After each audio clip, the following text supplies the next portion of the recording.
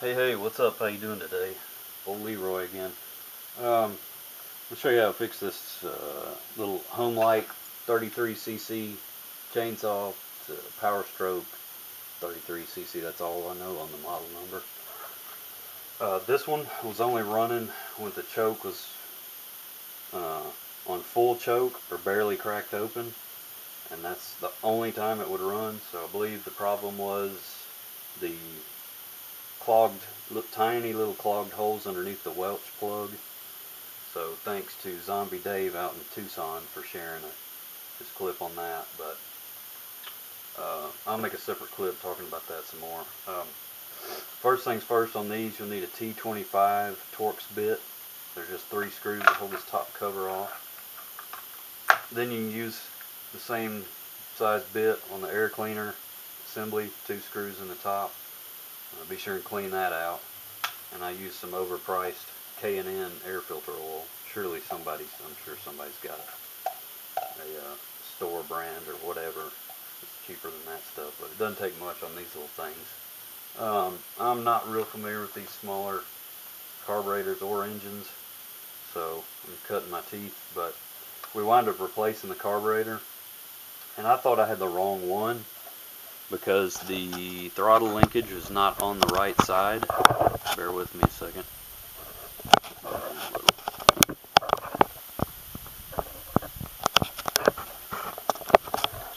So then you'll need a 3/8 nut driver, preferably for the carburetor screws. I've just got one holding it on, but the new carburetor, this is the new carburetor. It's a Walbro. The old one is a little different, and I'm going to make a separate clip about that. It's got 1 Phillips head screw in the top. The new one has 2 in the top, and it has like no brand name. It's Ruxing or something different. But the new one didn't have the throttle shaft, wasn't long enough, and so it wouldn't work on the linkage over here. So I swapped it out, and I'll make a separate clip on that. But I had to replace the primer bulb. You can get one of those for a little over $5. The kit we got actually came with another one and a new plug. This is a WX plug. It's a L7T, and it's kind of hard to take this carburetor off and on a little bit. You've got to loosen up that throttle linkage first on the bottom down here where it connects to the trigger, and then you can get it loose. You'll want the choke. You got to take some needle nose or regular slip joint pliers and pull that cotter pin out and get that loose. Then leave it in the open position and it comes out easier.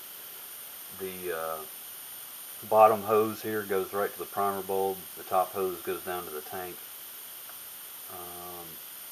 Oh, I forgot to mention, I did open this idle speed screw up to a 5/16, so you can get any kind of number 2 Phillips head screwdriver in there easier. Crap, I'm having a brain fart here. What was I going to say? So yeah, you'll have to take this little plastic piece off. It goes right there. You'll have to loosen up the side cover there. What else? Crap. Yeah. So 3/8 nut driver for the carburetor. Same size on the muffler if you need to take it off. If you need to service the spark arrestor on the side of the muffler, it is a T20 Torx bit, and sometimes that gets clogged up. You gotta clean it out. And I think that's it for now. I'll make a separate clip talking about the carburetor. Thanks. Take care. Bye.